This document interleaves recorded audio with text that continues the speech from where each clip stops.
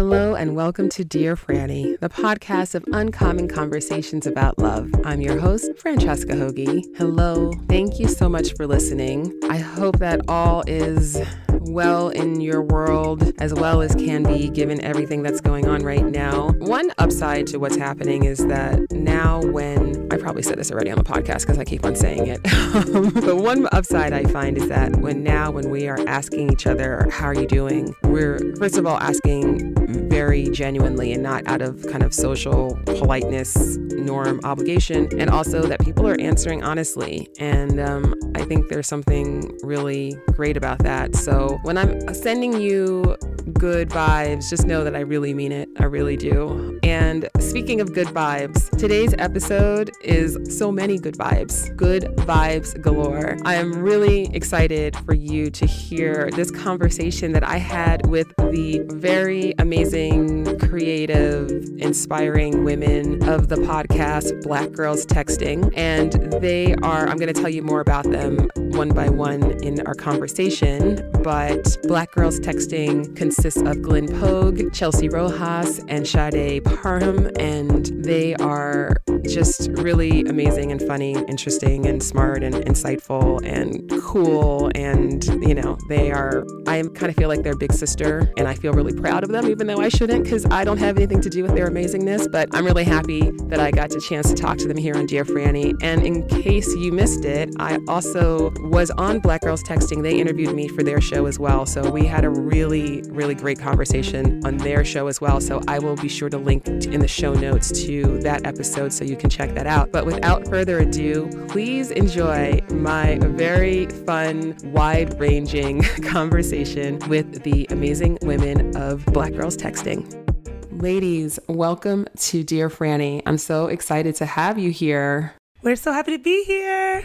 This is awesome. The episode that when you guys interviewed me was so much fun. And so I'm very excited. So everyone who's listening to this, be sure to check out the Black Girls Texting episode with me. I'm going to introduce each of you and read your bios. Looking at your bios earlier, I was like, oh my God, this makes me feel so old because I could be all of their moms, but stop. What? It also makes me so proud of you guys that you were really doing such amazing things in the world. I feel both ways. Okay, so I'm going to just take this one by one and introduce you ladies. So Glenn, let's start with you. Listeners, born and bred in Bed-Stuy, Glenn Pogue tells stories from around the world and around the way. Named one of Brooklyn Magazine's 30 Under 30, the Do or Die Dreamers writing has been featured in National Geographic Traveler, Vogue, Eater, and Essence, among others. Amazing. Glenn, welcome to Dear Franny. Hi, it's so good to be here. Thank you for having me. Oh my God, I'm so happy to have you. And I'm also always happy to meet a fellow native New Yorker. Yes, we're a rare breed. We are a rare breed. So how are you doing right now? I'm doing all right. Quarantine life. Every day is different. Today I was super chilled out, watched a lot of Curb Your Enthusiasm, and it's been really nice. But yeah, I'm chilling. Okay, excellent. So Chelsea, all right, Chelsea Rojas, born of Trinidadian and Venezuelan descent, 26-year-old Chelsea Rojas is making career moves and shifts while still working on her craft, acting, is obsessed with traveling, film, TV, and politics. Hi, Chelsea. Welcome to Dear Franny. Hello. So happy to be here. So happy to have you here. How are you doing? I'm good. I have my little tequila and lime. I'm ready to chat. Nice. Okay, good. All right. So everyone has had a little alcohol except for Glenn. Glenn, feel free to run to the kitchen right now and catch up with the rest of us. Okay. Feel free to get on our level. Sade. Hi. Sade Parham is a 27-year-old Brooklyn native now residing in the Bay Area. Another shout out to native New Yorker. With a background in fashion and merchandising and marketing, she lives the corporate life but fully believes in a work hard, play hard mantra. Welcome to Dear Franny, Sade. I am so excited. First of all, I just wanted to ask you guys, and any one of you can take this. What is Black Girls Texting about? How do you describe it, and how did it come to be? I actually think it'd be kind of fun for us to all say a little tidbit, if that's okay. Yeah, I'd love that. Oh, awesome. Okay. Brainwaves lining up. For me, Black Girls Texting is really a space for us to kind of show Black women, Black people, that there is diversity in Blackness. You know, that it's cool for other people to see as well, but I really don't care about them. It's really for our people to understand that you don't have to fit into a cookie cutter mold. You can like Avril Lavigne and City Girls and like have different hobbies and interests, and you don't have to be pigeonholed the way that a lot of times you see in media we are. And so, you know, we are fully ourselves. We're all very different, but we're really about representing and also just like being amazing and also being messy. It just shows the range. Right. It's just the realness, the diversity of the experience of being a Black woman. Yeah, and I think also we are having conversations that some people want to have and may not have a person to have those conversations with. So we kind of offer a space to talk about all the things that gals want to talk about. Yeah, and we're called Black Girls Texting because it's based around like the sanctity of our group chat. We have had this group chat for some years now, and we thought we were hilarious and smart and just having all these really interesting conversations. So we took them to the podcasting space first, and we have plans for other types of expansions. But the name Black Girls Texting was also chosen because we thought it was interesting just to have Black girls doing something banal, like not Black girls saving the world or like Black girls being excellent or Black girls being magical. It's like Black girls texting. Black girls walking. Like we can do all of those things. As Sade mentioned, it's like multiplicity.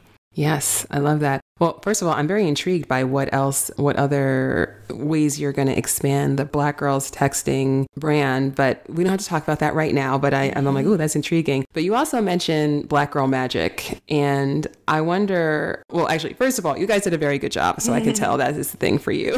You guys really hit those points really well. How do you feel about Black Girl Magic? How do you feel? I mean, because I know that on the one hand, of course, I'm like so happy for that movement and for that term, but on the other hand, I kind of feel the way you guys feel sometimes where it's like, I don't have to be magical all the time. I can just be a person. 100%. Yeah.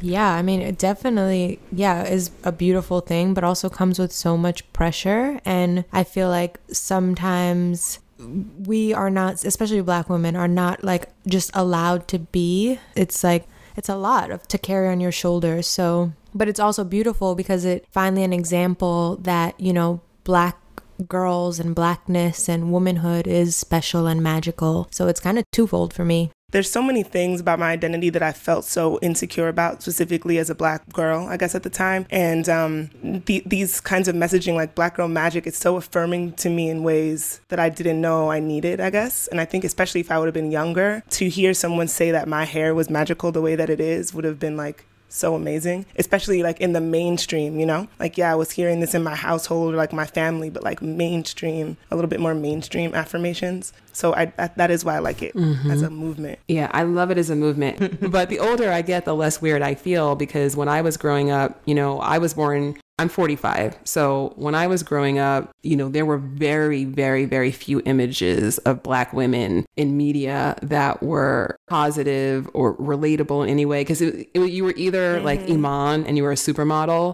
or you were like Whitney Houston and you were like this major superstar, or you were like crack mom on the news. You know, it was like there wasn't a lot, and you know, the hair and the skin tone and all this stuff. So I'm so happy that now that we are starting to really embrace, like, yes, our hair is beautiful, our skin is beautiful, all the tones, our curves, all those things. It would have made my life so much easier because I spent so many years struggling with all of that. That's so interesting. So you're my older sister's age. So I have all my sisters are much older than me. I was an accident, but you were a welcome surprise, honey.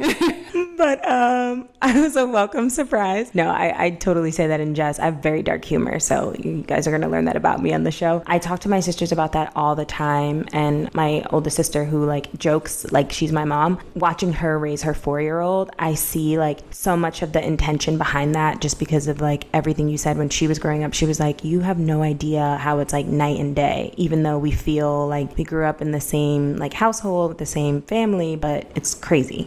It's so crazy. It's so crazy. Well, you guys talk a lot about dating and relationships and sex on the podcast. And I talk about those things on my podcast as well. And you also give a lot of advice. And I wonder, like, you know, you all have obviously your own perspectives and you're coming to the conversation from your own points of view.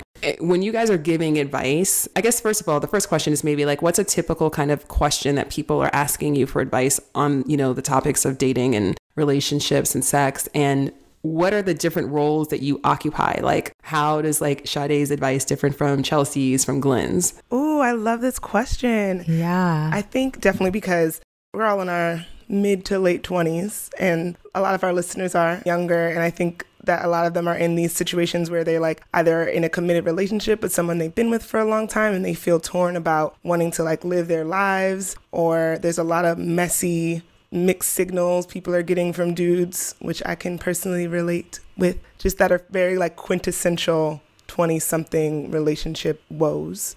Yep. Yeah. Or like women that want to be in relationships and they're wondering like, what can I do to kind of change the path that I'm on because it's not seeming to work? Mm-hmm. Yep. I hear that same question a lot.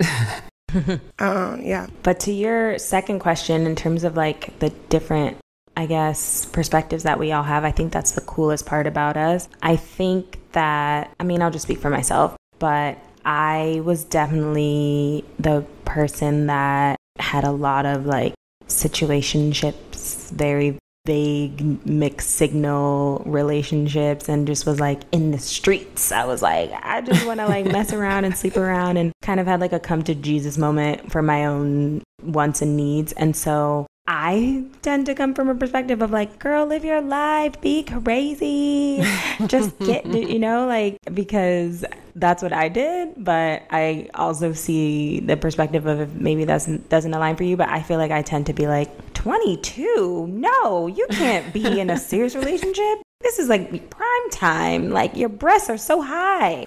They're never going to be this high again.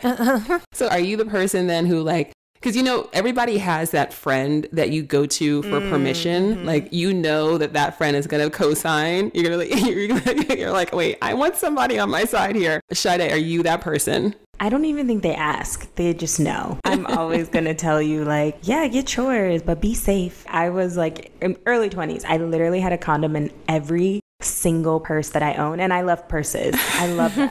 I like rotate out my bags like every day. And in every single one, there were condoms. Every single trip we went on, I would bring like 2 boxes. Because I was like, you never know what can happen. Have your fun, but make sure you're safe. And like, don't, you know, we don't want to leave this location with anything we can't get rid of. Hilarious. Chelsea, what's your role? So I don't like believe in signs that much, like except for the fact that I'm a Capricorn. But according to people, they say that my Venus is in Pisces. And so I am definitely very like romantic, one person kind of girl. So it's very different, I think, from like Sade, for example. And I am always going to push for you to find your love. Oh, you're the romantic of the group. Yeah.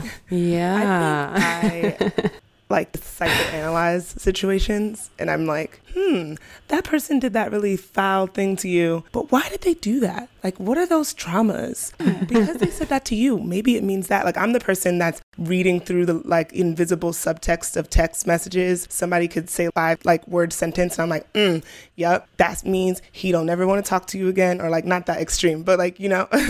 I love that. I feel like I can relate to all 3 of you, and I have definitely been that person in like at different phases of my life. And so I fully relate to that. I was curious, actually, while you guys were talking, something occurred to me. So I interviewed, do you guys know Cameron Glover from Sex, Ed, and Color? That's her podcast. Oh, yeah. I heard that episode. So good. Yeah. Okay. Yeah. And one of the things, so she is a Black queer woman who became a sex educator, and now she actually is a sex educator coach. So she trains other people, or she coaches other people to like start their own sex educator business. So we were talking about like sex education and literally like sex ed in school. And she's like around your age. And so it was really interesting to hear the difference between the sex ed I got and the sex ed that she got. So I was curious, what was the sex ed that you guys got? Yeah, I don't know if my memory is also terrible, but I literally don't remember any kind of sex ed being taught at all. I remember having health, and I remember they made us watch the Basketball Diaries. Do you know that movie with Leonardo DiCaprio? Well, yeah, but why?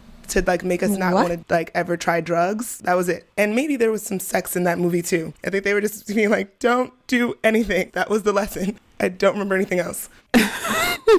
I'm like, wait, what? I thought we were talking about sex. I know, we're talking about sex. Right. They're like, this is your sex ed class. So don't do drugs. Goodbye. Good luck. That's hilarious. I actually do remember sex ed though in high school. And I think we did like the banana condom thing. Or maybe I'm making that up from like a movie, but I swear. Oh my gosh. I know like condoms were given out at my school and we talked a lot about it. I went to a public school in downtown Manhattan. And so like we had a lot of cases here and there of like teen pregnancy. So it wasn't like a secret. It was very open. I remember in middle school, we watched The Miracle of Life. And so we literally learned about how a baby is born, and they actually show it in the end. And I just remember all the boys being like, ew, she's not shaved. Ew, that thing is hairy. Girl, in middle school? And everyone like laughing and like, yeah, that's what I remember. Oh, God. And then I also remember the period book. I was obsessed with getting my period. I was obsessed with getting my period too. Yeah, like when it happened, I literally took Polaroids and saved the pictures. And my mom was like, you are a freak. Did you guys read Judy Blume, or was that over by the time you guys were? Yes, I did. No, definitely. That was just always will be a thing. So because of Judy Blume, I was obsessed with getting my period. And I taught myself how to use a tampon like 3 years before I ever got my period because I was just so excited. Oh my gosh. The tampon thing was like traumatizing for me. I remember I was like only wearing pads, and in high school, I went to boarding school. They were trying to teach me how to put one in, and I was like, no, this hurts. It hurts so bad. And like for years, I didn't wear tampons. Literally same experience. Sade, you were there when you helped me. You taught me how to put in a tampon. She remembers nothing. Your first time? How long ago was this? But wait, who just learned how to use a tampon?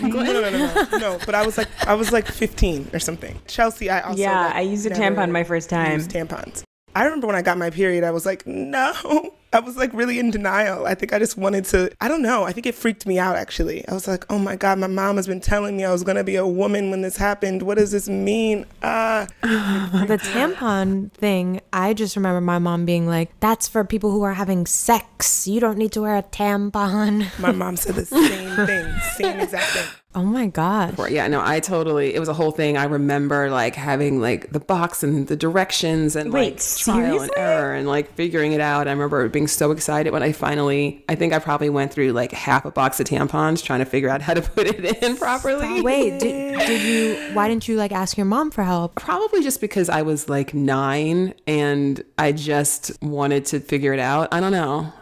Though actually, come to think of it, I don't think my mom really used tampons now that I think about it. But my sister did. I did have a big sister who I could have asked. But I just figured it out on my own. Yeah, I don't know. I was an independent kid, I guess. Brave. So funny.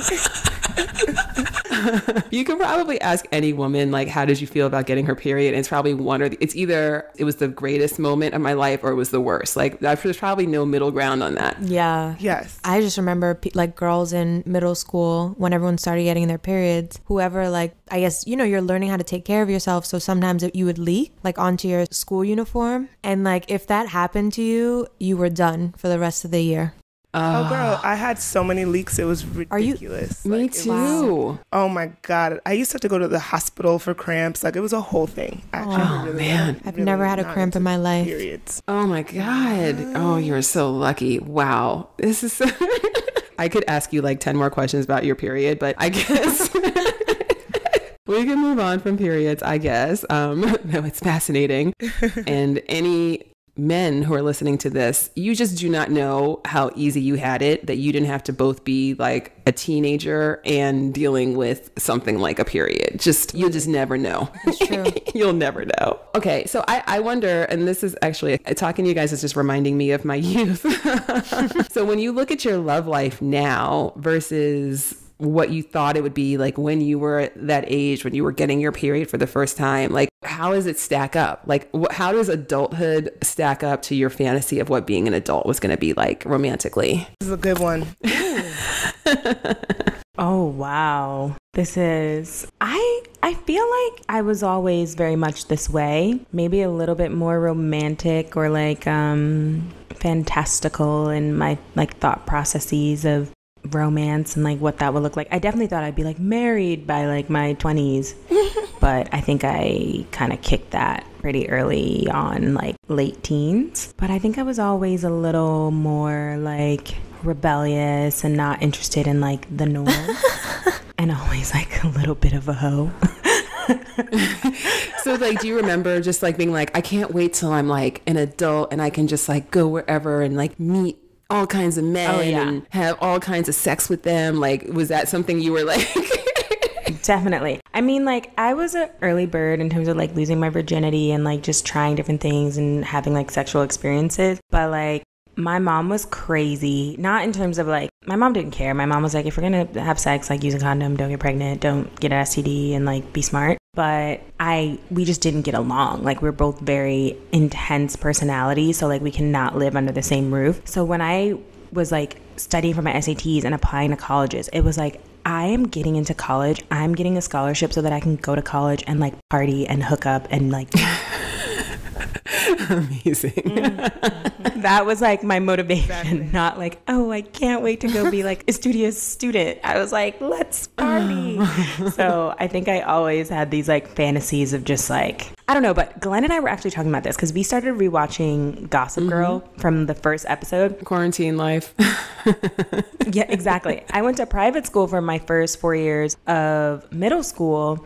And we started reading Gossip Girl and it was like a whole different world. So like it definitely like warped my view of maybe relationship and sex and kind of being like a fast ass kid. Oh my God, I'm sure it did. There's no way that didn't influence you. Like if you were into that at a young age, it's so fascinating. Like those movies and those TV shows that connect with us that totally then like that becomes part of like our persona or our perspective or our approach to something, you know? So interesting. So interesting. Glenn, how about you?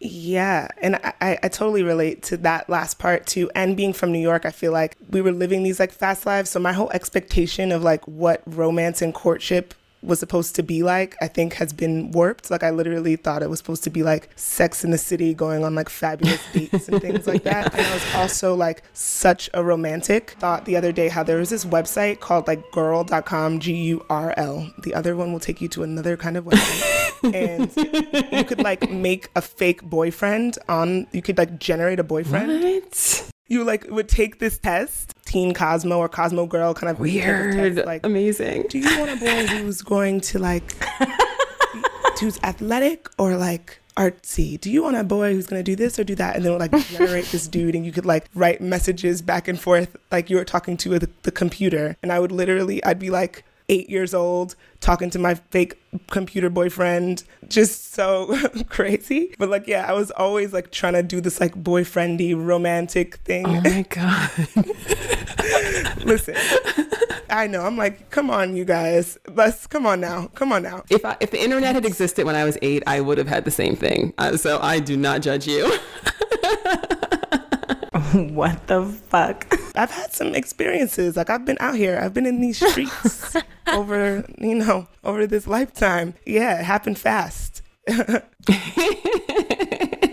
So are you still a romantic? I want to hear Chelsea's answer to this question, but I guess, and this is a question I actually have for all of you. Like, so now, being young women in your 20s and you've been through some things and you've seen some things and you've been in these streets and you've had experiences, like, what do you want to get married? Like, is that traditional life and that model of, what it means to be like a successful adult? Like you get married and you have kids and is that at all interesting to you guys anymore? Or are you just like, that's so, I don't know, boomer. Antiquated. Yeah. So boomer. I am. Yeah, no, I am still into it too. Yeah, I think my experience was like probably a little different. I think I've had like 3 relationships, but they were all like significant. So like literally my first day of high school, basically I got a boyfriend on the quad. I want to talk to you. A week later, we're boyfriend and girlfriend. And obviously that's really young, but you know, first month of college, I got a boyfriend, and it was all through college. And then after college, after that relationship, I had like my moments of being a wild gal, probably fucking around with Sade, to be honest. And it was fun. But for me, I think I'm just more comfortable dealing with bullshit from people that I actually care about. Like if I don't care about you, it's hard for me to do the games. So it's like I'm not good at it, if that makes sense, unless we're in a relationship. Like, so is your relationship now, like, is he the one? Yes. Oh, wow. Amazing. Yeah. You were an early bloomer. You were like the opposite of me, but I think that's amazing. I wanted to be you, but it just wasn't, it wasn't in the cards. Girls. Same, Francesca. I was the one like, oh, nobody's going to send me a candygram on Valentine's Day. Candygram. Except for my friends. Like, who's going to deliver it to my classroom? I was every boy's, like, friend. Or they would come to me and be like, yo, how can I get at your girl? What do you think she wants to know? Like, what would she like? Yeah, literally. Oh, my God. This is my life. I think the period of like dating a bunch of guys was good, because then I was just like, oh, I really know what I hate. I really know what I like. And then, I don't know, I just picked it.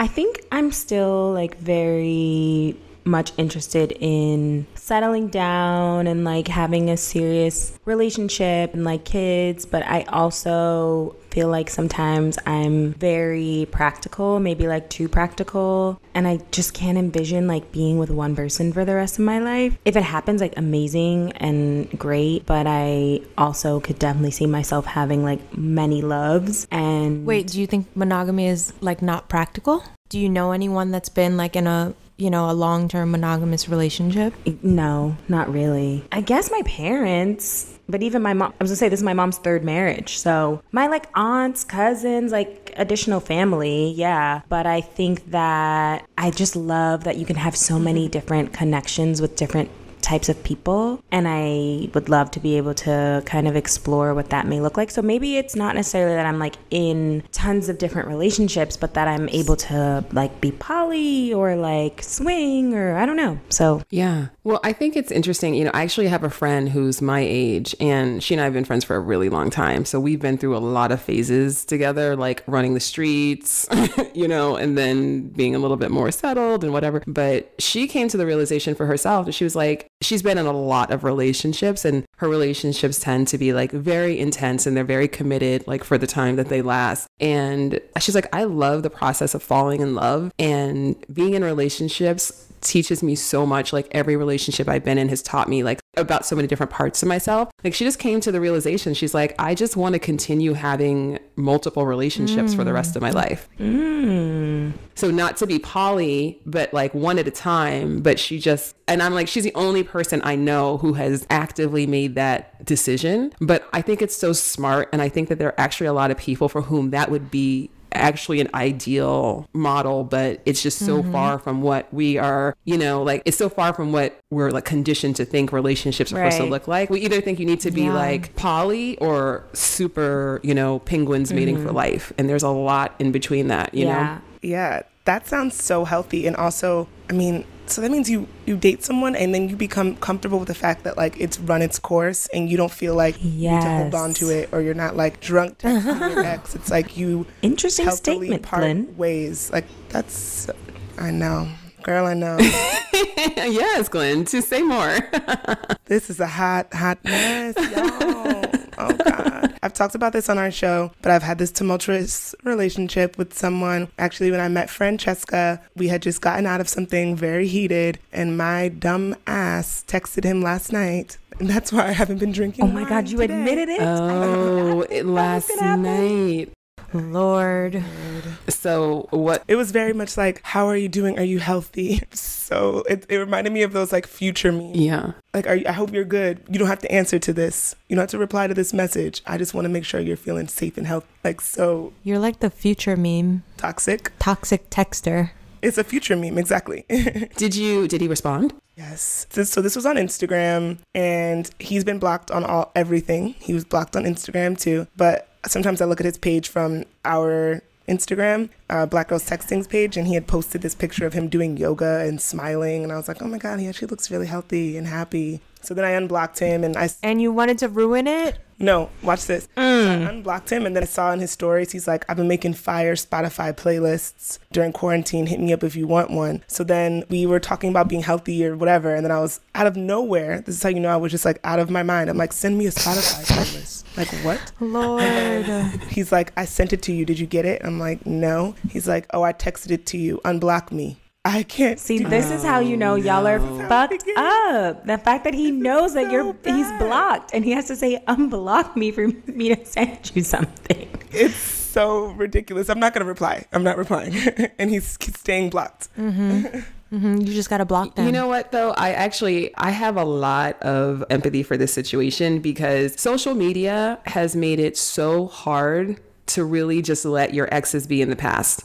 Yes. Yeah. Like, yes, I totally agree. You should block them. But even the fact that you can't unblock them, you know what I mean? Right. Like, they don't just go away. I can think about like the relationship that I was in that was my like super tumultuous relationship when I was in my 20s. And when I finally like reached my breaking point with that, I was able to literally just like cut him out of my life because, there was like MySpace, Friendster, but it wasn't a culture of like everyone being on social media and sharing so much of their lives. So it was so easy for me to just like totally cut him out. And I know myself well enough to know, because I am just kind of a natural stalker.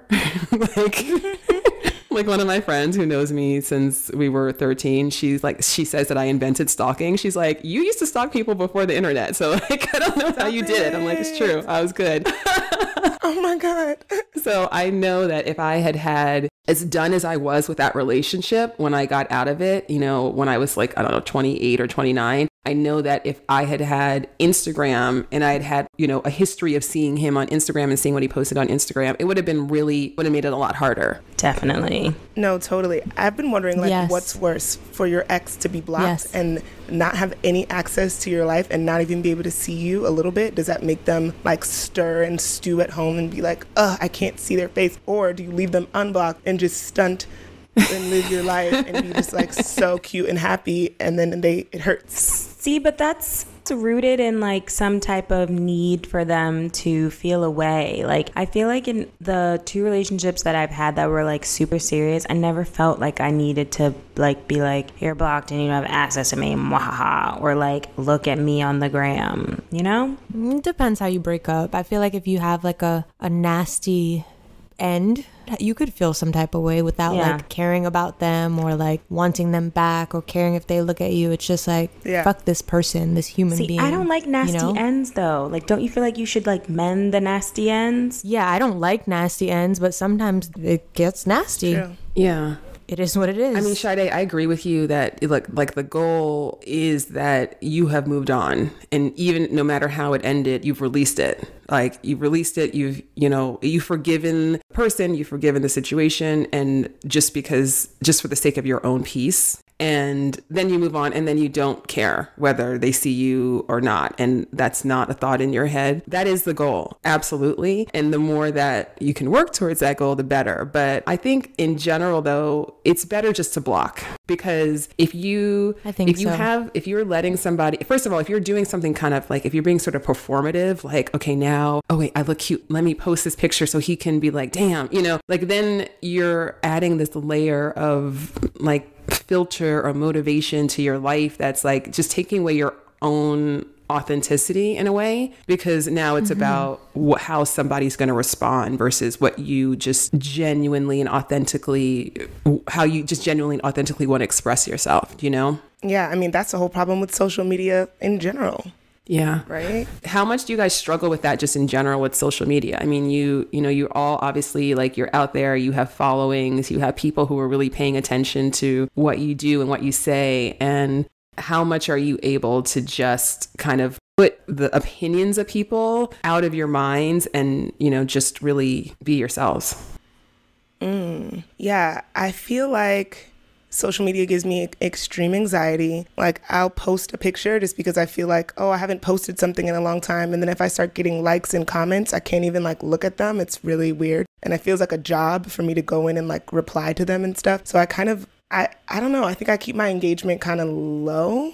I find the social media to be like very noisy. So I don't know. So even like the part of myself that I show is like pretty polished, and it's like, okay, people are going to hit like on this, but like, yeah. I don't know if that makes sense. Yeah. No, it totally makes sense. I mean, I think that's really common. I think that most people have some level of social media anxiety. Sade, what about you? I'm a cliche Leo. I like attention. So usually if I'm posting something, it's like provocative and I just like want to like show off my outfit or my body on like the posts. I've started doing this weird thing that Glenn is like, why are you doing this? I will like post something at like a weird time and then I archive it and then I repost it again. So like it never shows on anyone's like feed. Oh, interesting. But then if you like go onto my page, you can see it. Oh, okay. That's an Instagram hack. Didn't know about that. Very weird. Because I don't want like I have a picture like it's like a lot of boobs and I like love it. I think it's super cute, but I don't want it like in the feed like, oh my god, Jenny's tits are like out. But I like how it looks. Yeah. So like if you like come to my page, you can come and see it and it's super cute, but it's not like popping up in your feed like in your face. I don't know, whatever. See, I want to collect my likes. After I said all that I just said, I like when them likes roll in. I don't look at them, but I'm like, oh my goodness, there's a bunch of stuff on my screen. Yeah, if you post a picture and it doesn't get likes, that's kind of... I don't like it. Yeah. See, I like it. It feels nice, but at the same time, it doesn't like matter as much to me as much as I just like the flow of like the feed and like the aesthetic. Yeah, I like the aesthetic because mostly a lot of it is like me thirst trapping. So like I like go onto someone's page and like a bunch of their photos, or like I'm trying to get like Instagram attention. They come on and they're like, oh, this bitch is cute. But my stories, like anything goes. I love just like being crazy, and a lot of people really dislike my stories because they're really annoying and unnecessary. But that's where I probably have my most fun. Amazing. Yeah, I think, I don't know. No, it's so fascinating. I think one piece of advice that I always have for people, if you do have a lot of social media anxiety or you find yourself getting very like attached to how many likes you got or not, is to make sure that you have notifications turned off on your phone. Oh, yeah. So at least you're not just constantly either like being reminded by how many likes you're getting or being reminded by how many likes you're not getting. That's like my one piece of advice. But I mean, I consider myself to be someone who's very, in general, like I'm pretty detached from people's opinions of me, which is certainly was not the case. I don't know, probably not even 10 years ago, much less before that. But even I will like, sometimes I'm just like, really, people? Like, why are you even following me if you don't even like what I post? Yeah, some people are just nosy. Sometimes I'm like, God, like, I'm like, my followers just don't like me. Oh like people. So I definitely have that feeling sometimes. And it's not like it's not to the point. It's like my godsons, they're so funny because they'll be like, if they post a photo and it gets within like 15 minutes, if it doesn't have at least like 200 likes, they delete it because they're like, that's just embarrassing, right? Wait, how old are they? Oh my gosh. They're 19 now. My cousins get thousands of likes on all of their pictures, and it's just like people, and I don't even know who these people That's are. Crazy. Like, they don't do. My cousins are not like public figures. It doesn't make any sense. Yeah, it's a teenager thing. It's because what it is like every kid in their school, like you just basically like everyone's photo, like just as a matter of just practice. And so if they don't just do the thing that they always do, then it means they're really like, oh fuck you, that was whack. I've watched my little cousin on Instagram and she just like scrolls and likes, and like I'm kind of a bitch. I don't like something unless like I actually like it. Yeah, I only like it unless I actually like it, or unless it's a friend of mine, like somebody I really care about, in which case I'll just always support them. But like, yeah, but that's why. So if they don't get hundreds of likes on their photos, they're just like, this is like, no, this is embarrassing. Like so mortified. I was like, oh, good thing you're not me. But I think, social media, that's just the challenge of it. It's like we all have to kind of navigate our relationship with it and just notice, like pay attention to the light that it's shining on how we view ourselves, you know? Absolutely. I was going to say one thing Sade loves to do is to slide in DMs and...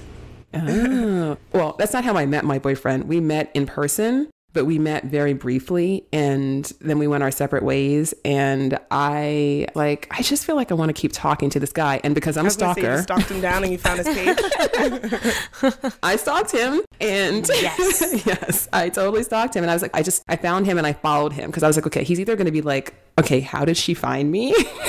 She's crazy, right? Or he's going to be psyched. So he followed me right back. So I was like, okay, Great good. sign. He's psyched. Good sign. And then I slid into his DMs and I just said, hey, it was really nice meeting you. And that was it. Because I was like, I've done enough work now. Like, if he's not motivated enough to like pick up the ball and run with it, then this is not happening. But he was. I love it. So I'm a fan of sliding into the DMs. That's never modern done love. That. I've never done that. That would give me so much anxiety, I think. Not even like a celeb or like no, I'm not talking to a celeb. That's weird. They're not going to respond. I mean, you never know. You'd be surprised. Well, I wouldn't even want them to respond. No. No, I've never done that. But the way how you did it, I like that. Like you were just like, you weren't like being quote unquote thirsty about it. You're just like, hey, if you want to talk to me, here I am. I made it easier for you to find me. Yeah. Now the ball's in your court. Exactly. So I'm all about like, I've never been really a pursuer of men. Really? Well, there were times when I was, it never turned out well. It's not right for me. Do you guys know about human design? No. Have you heard of human design? Okay. Oh, that's a whole other conversation. All right. We'll do that the next time. And then wait, I'm curious. We do another interview. Basically, it's a system it's a combination of a lot of other different systems like traditional astrology, the Chinese I Ching, chakra system, the tree of life. And it goes by your date and time and place of birth. So similar to astrology, but then it generates a chart and it's basically the blueprint of your energy. Like it's how you were designed, like optimally designed to operate, like how you're designed to make decisions, how you're designed to use your energy. It gets very, very, very specific. I'm a very big fan of human design, but everyone in human design is one of 5 different energy types. And my energy type is called projector. And with projectors, our life strategy, what it says in human design is that we're supposed to wait for the invitation. So we are not supposed to be the people who pursue things. We are supposed to be the people who make ourselves visible, like, hi, here I am, this is what I'm about, and then wait for people to come to us. Interesting. And that sounds like Enneagrams in a way, but it's not, but Enneagrams have way more. There's like 9 or something. Yeah, well, in human design, so there's 5 different energy types, but the chart itself gets really specific. So there's 2 billion potential combinations of a human design chart. Oh my gosh. So it gets like incredibly specific. Oh Lord. I didn't even know about human design when I met my boyfriend, but when I learned about it, then I was like, oh, that makes sense. Because when I think back on my relationships, the ones where I was really the one who was like trying to make it happen and I was like going after him and I was like, I'm going to win this guy over, that never worked. It was always a struggle. And only in the ones where I was just like, I allowed myself to be pursued, those were the ones that were always the best relationships. Like, not even close. Well, do you guys believe, I know like a lot of women of a different generation might say this, that like the man should always want you more in a heterosexual relationship? I mean, my mom always said that growing up. Did your mom say that too, Chelsea? Because I'm like, yeah, she always said that. They were reading from the same book. First the tampons and then that. First, right? That old school mama. I'm not gonna lie. I don't think that it should be like that for the whole relationship. I feel like once you start getting with each other, then it becomes like equal. But I think for the beginning, for me, like it's always been better when the guy's like obsessed with me.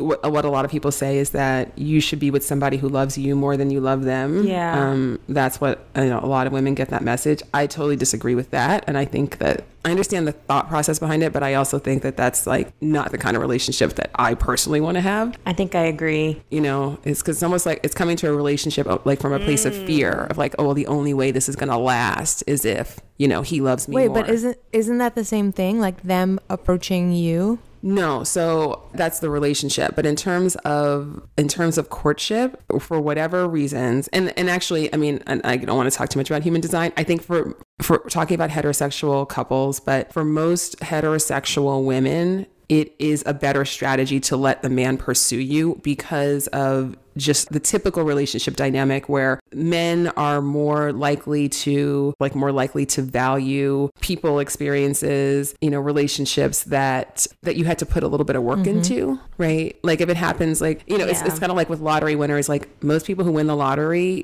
go bankrupt within like 2 years, right? But most people who like are born in poverty and like, work their whole lives to become millionaires, like they don't lose that money. Yeah, that makes sense.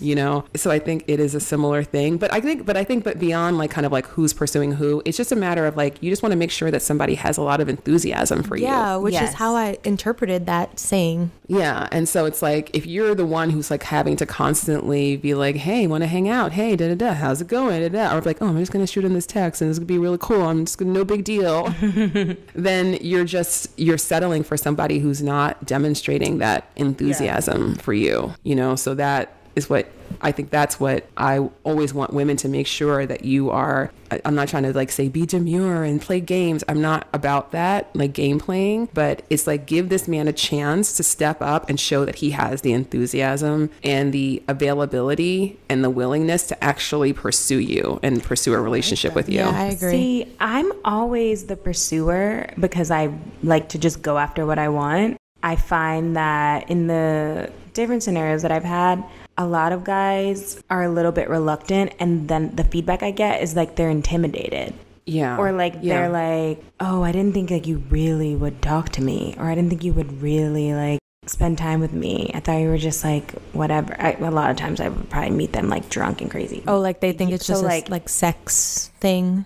Or like just a one-time thing. Like I've gotten that so many times. Like, oh, I didn't think you were really interested in me. And I'm like, what the fuck? It could be, and I think actually we had a similar conversation when I was on your podcast, but it could just be that there's something about the way that you are approaching them that doesn't feel special enough. Ooh. If you think about like the essence of flirting is making another person feel seen, special, acknowledged. And so and we all know this because the difference between the dude who's hitting on every woman who walks by. I'm that guy. That's true. I was going to say, you have to say how you pick these guys up. If the dude who's hitting on every single woman that walks by, he's just playing a numbers game. He's like, hey, guy. you'll do. That's the message you get, right? Versus the guy who's like, I don't normally do this, but I had to come talk to you. That's a line. But I mean, even saying that, but you can just feel that energy and like, you're like, this is not a guy who is talking to every woman in this place, So Sade, what I would say to you is probably the guys that are resistant to that are probably guys who are probably looking for something more serious when a man is looking, and women too, but like when a heterosexual man is looking for a relationship, and I just defaulting to this hetero dynamic because that's what we all are, and we're not to be exclusive. I'm not trying to exclude anyone, but he's looking for a safe place for his heart. And if you're coming to the relationship, oh my God, already sending the message that he's not special, that's not a message that anyone wants to receive who's actually looking for. Oh my God. So my first date with like the guy I'm talking to again, we got so drunk and we started talking and I was like, yeah, like I don't believe in monogamy. I feel like it's so unrealistic. It's like not a real thing. And like every fight we would get into before we broke up was like, well, you don't even believe in monogamy. Oh yeah, see.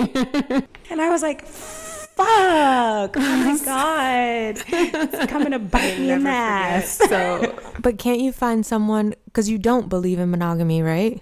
I will be monogamous if that is what my partner wants, but I think like with time I will have to see how I'm feeling and adjust and pivot. Because I feel like you could meet someone who probably feels that same way. I don't have a problem, I think, being monogamous, but I also don't, if that's like a non-negotiable with the person that I'm with. But I am very clear, I think, about the fact that like it's not my ideal. I think that there are a lot of attractive people out there. I don't want to say not my ideal, but just like not what I would default to. But like that's one of the things that I think I'm willing to kind of compromise on for however long that relationship lasts. Interesting. Well, you know what? I think knowing yourself and, you're young and you'll continue to have experiences, and just stay open, because I know people who are very much like committed to non-monogamy. They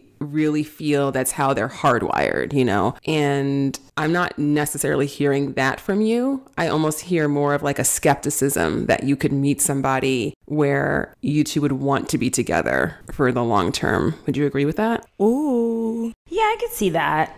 I just I'm a little impulsive, and I act on impulse and attraction and the immediate, I think. If someone can keep me occupied, then maybe that's a different story. But well, you know what? It's all part of your journey, and you'll figure it out if you want to, right? If you want to like start to get curious about it, that's like my advice for everyone. If there's just something that you're like, I don't know why I do this, or I don't know if this or not, just get curious about it. If you just start asking yourself like, why am I so impulsive? Like what's that about? Or what do I really think is possible for me in terms of a relationship? Like, do I even believe that it's possible for me? What's going on here with my feelings about monogamy? Just to ask yourself questions without judgment, and you'll start to get more and more insights. It's just my general advice about anything that you're kind of trying to figure out. But also just be gentle with yourself, and with time things will come more clear. I wonder why there is so much judgment, like in terms of like relationship styles, like even judging yourself or like other people, a person who believes in monogamy being like, ew, you're gross if you want to be poly, and poly people being like, you're boring or brainwashed, unrealistic if you want to be like, if you want to fall in love with one person. So like, what does that come from? Like, why can't people just mind their business? I think it comes from a very long human history of relationships and marriage specifically being very transactional, and then evolving to a time where we started wanting to treat it as something romantic instead of transactional, but it became in a lot of cases just like total cognitive dissonance, like denial, like, oh, I just happen to like, this person is really perfect for me, and they happen to be practically like, this, that, or the other, or, whatever. Like, just if you look at marriage historically, it's been very transactional. And it's only a pretty recent development that we started to really feel like, oh, our partner needs to be our best friend and the best sex we ever had, and we have to have like all the same interests and like all of these other things, and the same level of education and income and ambition, and like so many layers that are very unrealistic in some ways, because you're looking for a perfect ideal rather than understanding that a relationship is about two people coming together, open-hearted, with a real like commitment to working through your differences and building a life together. And so people, if you look at like weddings, for instance, like there's so many people, and the most dysfunctional couple, so much drama, so much misery, but like on their wedding day, it's a quote unquote fairy tale. And then they're married and they're miserable. And so they start projecting onto everyone else, which is what we all do. We all project like, our own views. I think it's just about projection. That's all. People not being comfortable and owning their own choices and their own relationships. And so they judge other people's as a way to like make themselves feel better about their own choices, whatever that choice may be, Yeah. Yeah. Okay, so I have one more question for you ladies, because I could talk to you all night, but I want to respect your time. And so this is a question that I ask everyone who comes on the podcast, and whatever your answer is, there's no wrong answer. So, because sometimes people feel pressured, but don't feel pressured. If you had a megaphone that was loud enough for the whole world to hear, and you could send out one message about love, what would that message be? That is a deep question. I guess that love, although there may be like difficult times and like hard times, and I don't believe in like a puzzle piece perfect match, I think love is like fun. Ooh. At the end of the day. My boyfriend and I were sitting here watching like old videos of us on vacation, and I literally started tearing up because I'm like, that was so fun, I want to go back. But then even in the house, like we're like play fighting and wrestling, and it's like also fun, like, but we have our moments that are difficult, but at the end of the day it's fun. Can I just say that I've asked so many people this question and no one has ever said fun, so I just love that answer. That is so cool. Oh my God, Chelsea, that was so cute. I'm obsessed. I guess I would say when it comes to love, everyone is worthy of it and deserves it. in some way. I love Ooh, that I love so that. much. Preach. Yes. Sade, how about you? These are not my lines. These belong to RuPaul Charles. But if you don't love yourself, how the hell you gonna love anybody else? Yes, amen to that. I love that you quoted RuPaul, and very quickly, I once ran into RuPaul at the Grand Canyon. How was that? Oh my God, I would lose my fucking mind. Of all places. It was amazing. Did he have on like the best outfit ever? Just chilling. Like a man visiting the Grand Canyon, but he's so distinctive. You can't not know it's RuPaul, you know? I'm not very interested in celebrities, and I wouldn't normally do this, but I was like, it's RuPaul, so like I have to say something. And so, so we took a picture, like him and his friend and me and my friend who I was with, we all four took a picture. He was so lovely. Incredible. My God. Oh my God, I literally love RuPaul so much. He is a very lovely human. So anyway, if you ever run into him, he's very nice. Maybe you guys will have him on the podcast one day. That would be fun.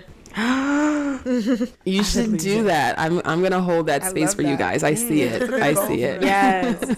Well, thank you so much, ladies. My one final question, and I'm gonna, of course, in the show notes, I'm gonna link to Black Girls Texting, to the interview that you guys did with me at Black Girls Texting, and your social media. But is there anything else that you want listeners to know that you're working on or to pay attention to? And definitely the podcast. Yeah, go ahead, Chelsea. I was gonna say it comes out every Wednesday. Black Girls Texting on Instagram, and tune in. I love talking to you. Oh, yay. So good. Our Instagram is Black Girls Texting. Our website is blackgirlstexting.com. And if you want to shoot us an email, it's hello@blackgirlstexting.com.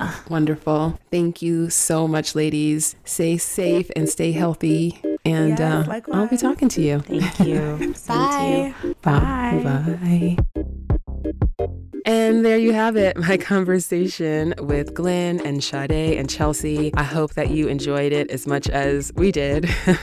And be sure to check the show notes for links to Black Girls Texting and to their social media, and also to the episode that I did on their podcast, which, like mentioned at the beginning, is a good one, if I did say so myself. And also in the show notes, you can find links to my social media. I am at Dear Franny on Instagram, Facebook, Twitter, etc. And the podcast is at Dear Franny Podcast on Instagram and Facebook. Please do reach out. Join me on Sundays for as long as this quarantine lasts. I am going to be doing, and maybe beyond, but at least for as long as the quarantine lasts, I am hosting virtual sound baths every Sunday live on my Instagram. So you are welcome to join that. Invite your friends. It's been really fun and a real nice experience of relaxation and also community, because it's really cool to see people joining and have that nice meditative experience together. So you can find that on my Instagram. Thank you to those of you who have taken time to subscribe to this podcast. If you are enjoying it, please do leave us a 5-star review. I'd be very grateful. Or a 5-star rating. That's one thing. You could do that in just one tap. And then if you feel inclined to also write a review, that's amazing too. And thanks for those who've taken the time to do that. I definitely read them and I am very grateful. So thank you very much. And also in the show notes, there's some options that I have right now for coaching, including pay what you can sessions. If you want to do a session and you are worried about money, don't be. I am more than happy to talk to you about your love or life challenge, whatever is pressing on your mind and you want some brainstorming help with. So links to that in the show notes as well. So wherever you are in the world, I am very grateful for you taking the time to listen to the show. And